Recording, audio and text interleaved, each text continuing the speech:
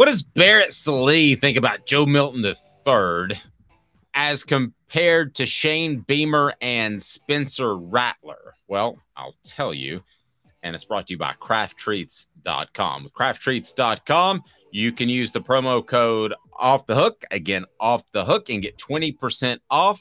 That includes the chill pills, but all products. But with the chill pills, they've got the CBD derivatives that can help with your pet's digestive issues, arthritis issues, or anxiety issues. So here is what Barrett Sallee says, quote, I don't trust Joe Milton. I trust Spencer Rattler, and I trust Shane Beamer.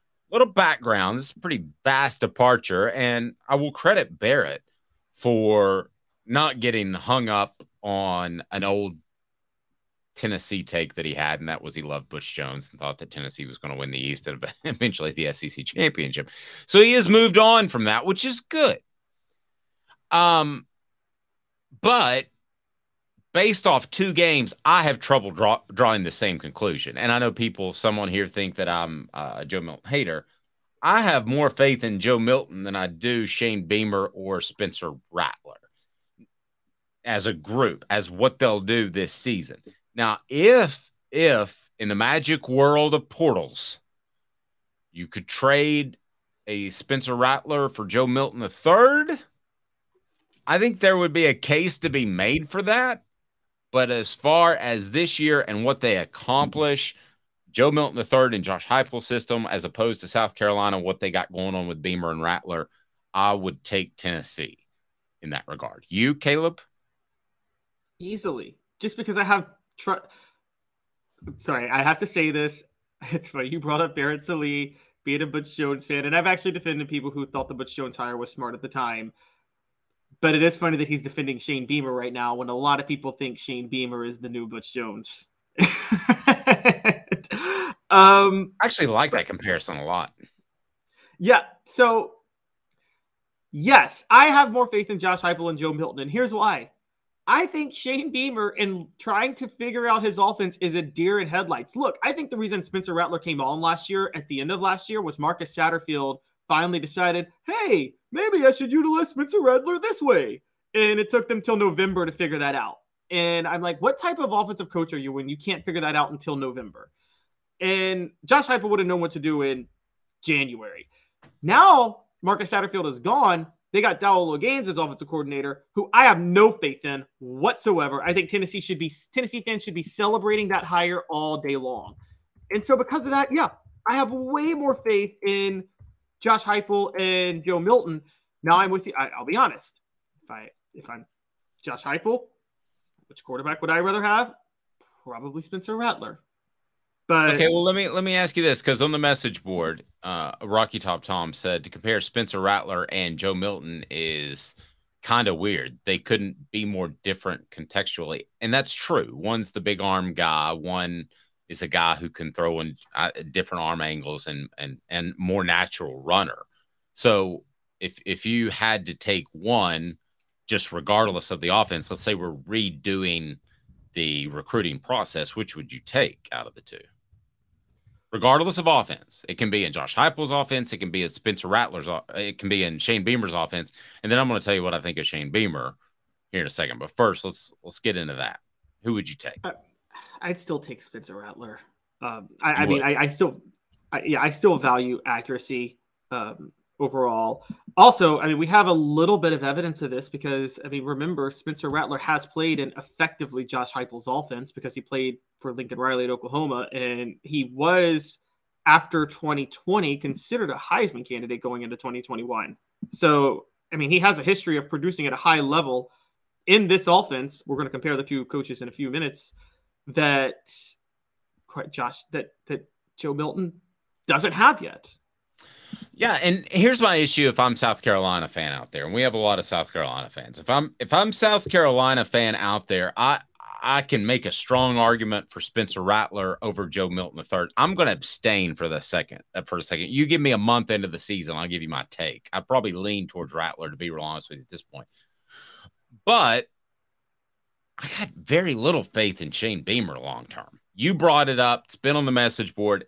It took him until November to figure out how to use Spencer Rattler. That to me is a troublesome issue. Let's face it, in 2021, Tennessee went out there and they weren't perfect offensively, but everybody knew the direction. There was no question. And Josh Heupel had a vision not just for a month or a week or the next practice, but a year, 2 years down the road. And I think you saw that happen last year. So the 2021 season, I guess it was in particular the Missouri game, a lot of people have pointed to as kind of the turnaround. I mean, that was all expected to happen by Josh Heupel. I don't know that Shane Beamer expected to up and beat Clemson and Tennessee and suddenly find their offense at the end of the year. Not even close. I don't think that's the case. I think he got very fortunate, caught Tennessee at the right time for them, and then I think Clemson was a little overrated. Yeah, I agree. I'm with you. And Dave, I would ask you this: when is the last time you've covered a team or coach, or you could remember, where a coach didn't figure out something that works until mid-November, like that late in the season? 2005. Well, they never figured it out. I thought. I mean, that's right. The Ainge and Clausen thing was a fiasco. Yeah, but there wasn't. I mean, like, there was a clear answer with Spencer Rattler. There was no answer with the Ainge and Clausen thing, I felt, because I will say, look, I know the players wanted Rick Clausen, but once Fulmer stuck with Rick Clausen, the offense did sputter awfully in quite a few games. Remember that 6-3 Alabama game, the worst played game I've ever watched in the history of football? Well, but if you're talking about indecisiveness, that to me stands out. Most coaches will pick the dude and go. Like, I thought they made a huge mistake. If you want to go way back, with Rashad Baker, I thought he came out and just looked like the most, and Philip Fulmer said it, most natural receiver he had ever seen. And then he was at defensive back the next day, but he never went back. He never went back and forth. So you make your decision and you live by it. Jason Witten's another example. They moved to tight end and he was a tight end. There was no discussing it. You can transfer if you want. But yeah, I mean, to me, that is the biggest issue, is the uncertainty into November. I've never seen that happen except for 2005. Okay. My question is, if the uncertainty into November and then you find your answer in November, because Shane Beamer found his answer. And I think that's even a bigger indictment, because like the answer was always there on how to use Spencer Rattler. And he just didn't know it at the time. And I think that's what really throws me off. The only thing I could think of is here's basketball. Here's another one on the message board that's really good. The UT staff is still trying to figure out how to use Alvin Kamara. Shane Beamer's Butch Jones. That's pretty good. I mean, let's be honest, because I mean, how hard is it to figure out to use that dude? He can do everything. Yeah, that's a good one. Butch Jones, gosh, there was actually a few. Remember when Florida had the Hail Mary to beat him in 2017, and he's like in his press conference, well, maybe we should have a dime package on defense. They didn't have a dime package. Well, and another one, too, that ended up working out for Tennessee, if you want to go back to 1994, they weren't sure that Peyton Manning was the guy. I mean, Brandon Stewart gave them some flexibility. I think inside the coaching office, they thought that Peyton was the guy, but Brandon Stewart was a lot like Heath Shuler.